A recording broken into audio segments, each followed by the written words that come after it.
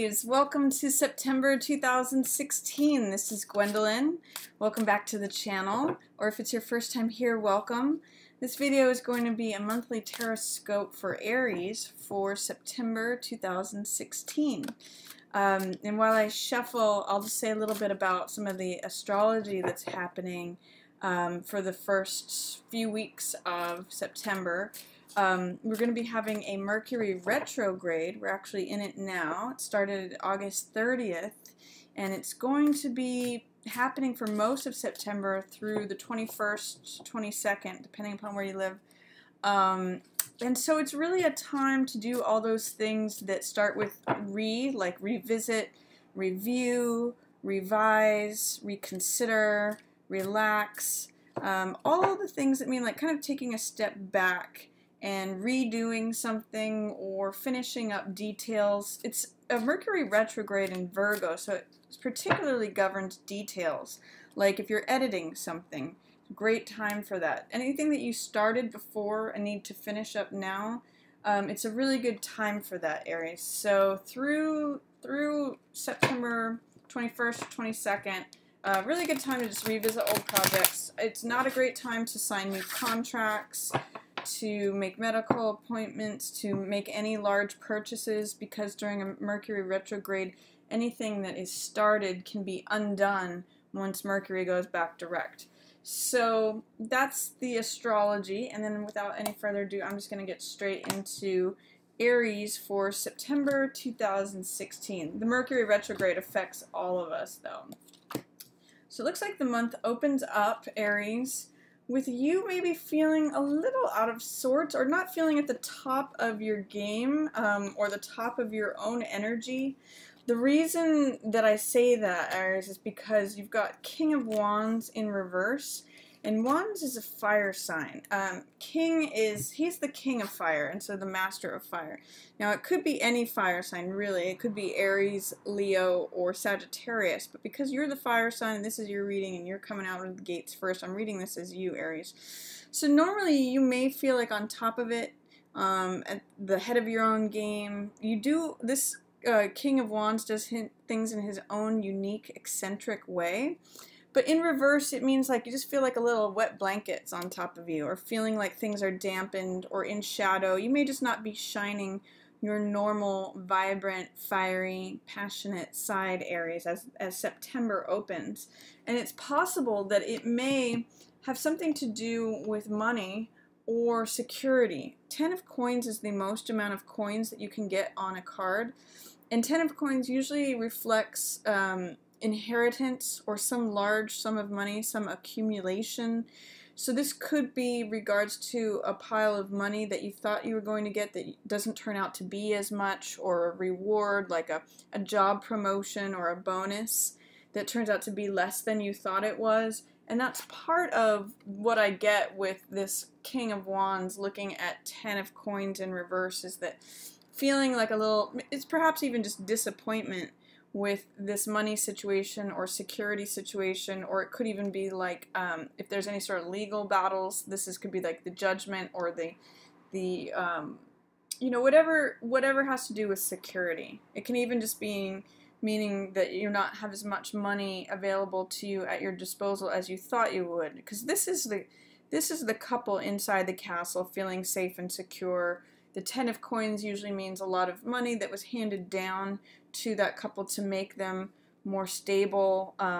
It's the accumulation of money from good decisions being made over time.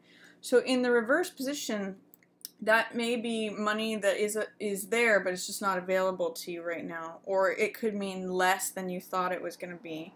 Or it's something to do with that, or security, that you thought the house and the castle was stable, but it ends up being not as stable as you thought. That's 10 of coins in reverse energy.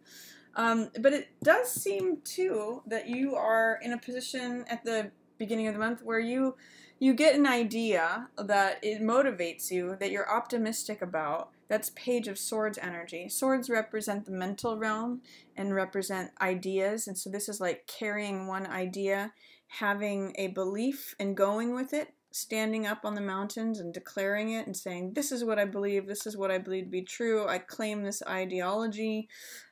This also could be like a young air sign showing up in your environment. So that could be either Gemini, Libra, or Aquarius. Page of Swords is like the young person of the air sign. Or it could just be someone who has that archetype to them, where pages are always about optimism and motivation, and swords represent ideas or thoughts. So it's someone who's got like a dogmatic conviction towards something, or a belief that they're pursuing, that they want to learn more about, that they kind of want to crusade for.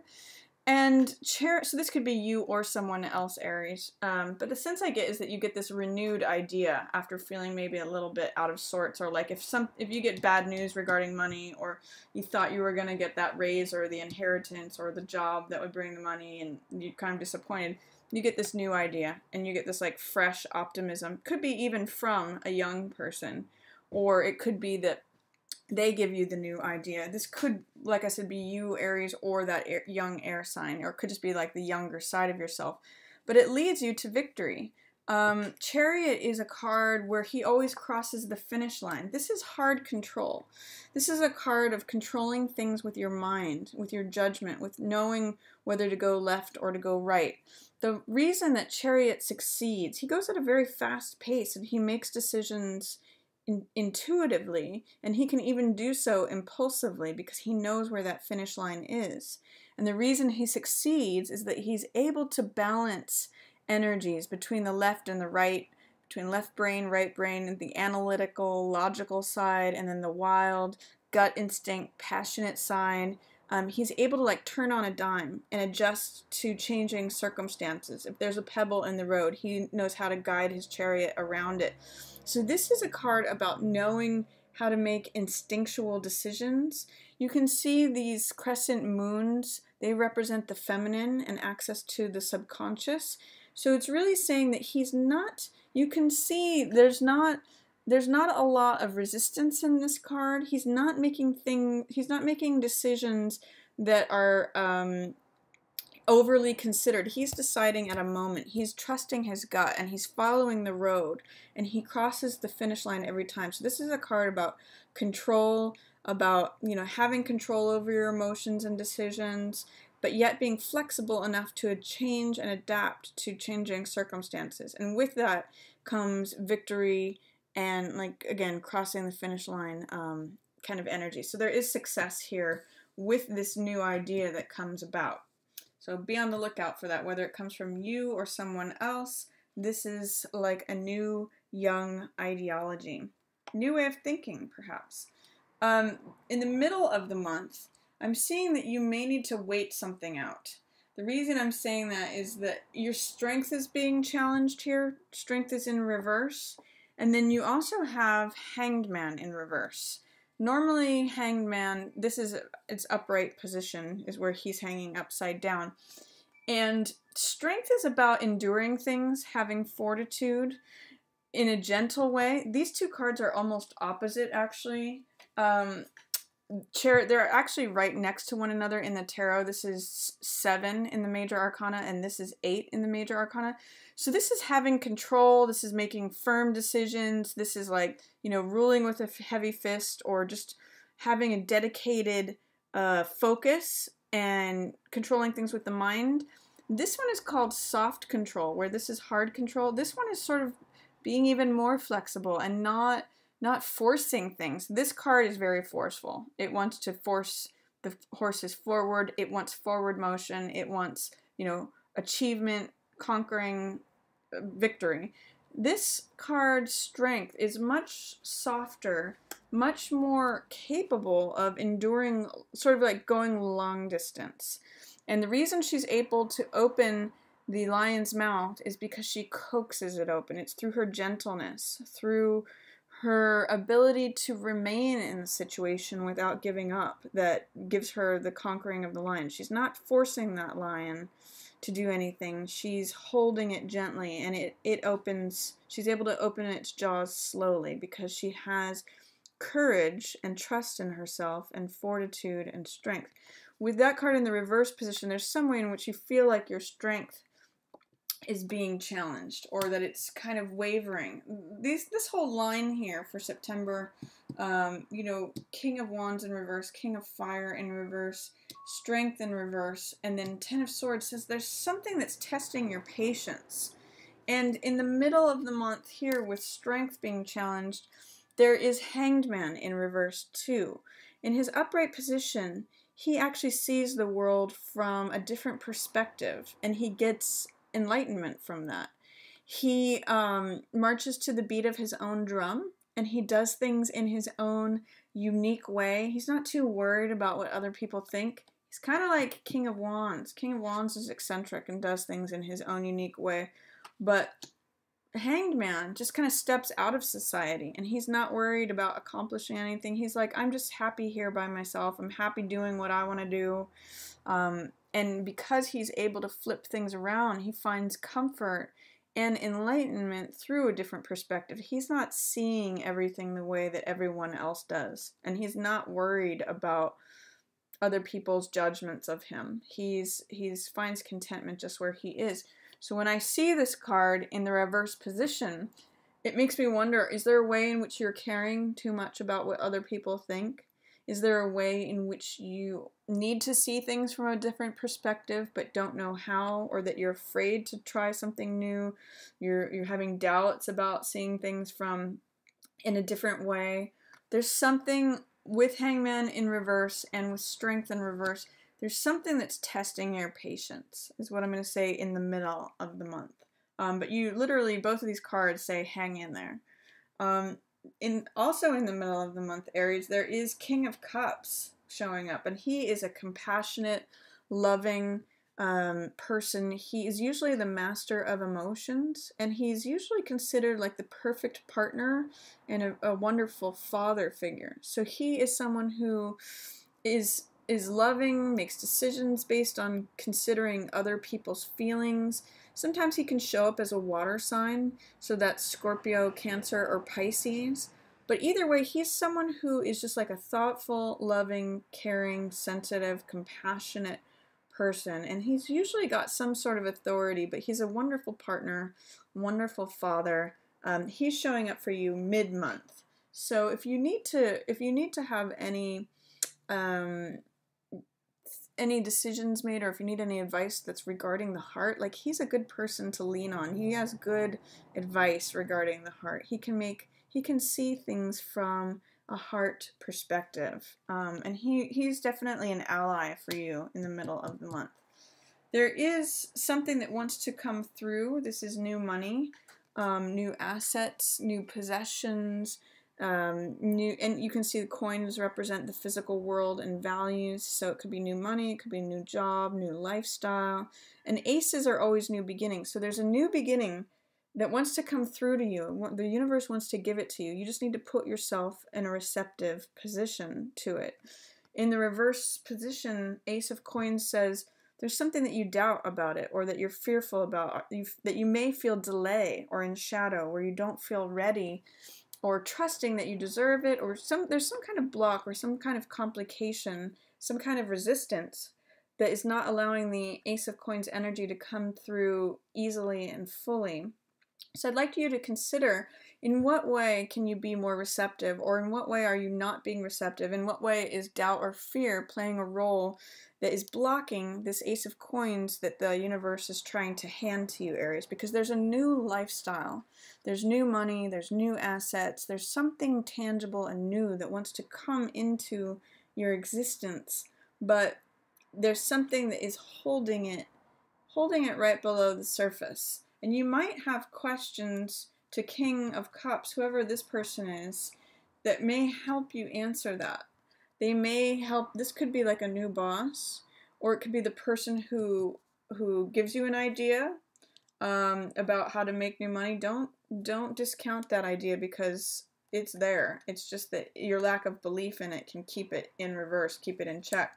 But the King of Cups person, either this water sign or the person who embodies the perfect partner, the perfect husband, the perfect father, that person can give you good insight. They're on your side. They have information for you that's going to be helpful. Or they could just be like a shoulder to cry on, someone to go to and ask questions about, like, regarding your heart. Then towards the end of the month, Aries, this is Ten of Swords, which is needing to let go of a cycle. It's needing to let go of a belief system.